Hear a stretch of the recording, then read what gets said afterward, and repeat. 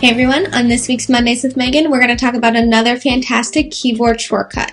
So if you are like me and you have a ton of different applications up, maybe you're looking at mail, several line of business applications pulled up, and then maybe just a Google search bar ready to go, it can get really cluttered. I just found out that you can actually make your own new virtual desktop by clicking the Windows Ctrl D key. This brings up a brand new virtual desktop, and if you have several monitors, it will extend to all of them as well. And then you can use Windows Control left arrow and Windows Control right arrow to switch between the virtual desktops.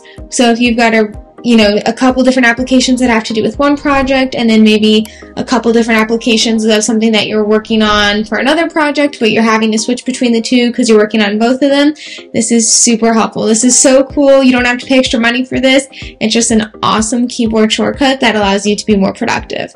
I hope this tech tip is super helpful, and for more information, as always, subscribe to the YouTube channel, and always feel free to reach out to me directly at megan@easyit.com. Have a great week, everyone.